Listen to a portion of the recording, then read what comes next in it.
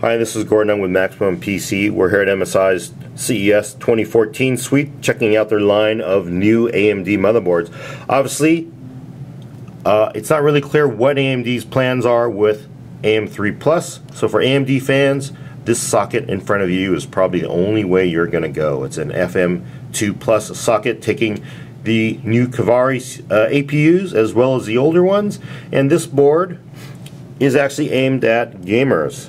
The red actually tells you, for MSI's lineup, for those who don't know, that it's for gaming. It will run, of course, to GPUs. It has an audio boost circuit that's actually, if I can hold this up, should be, if I can get some light through here, you can actually see that the audio circuit is isolated from the noise.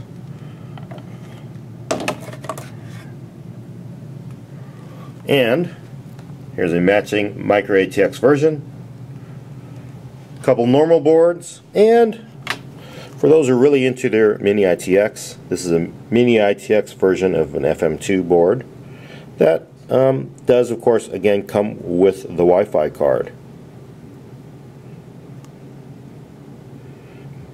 For more video, check MaximumPC.com. Talk to you later.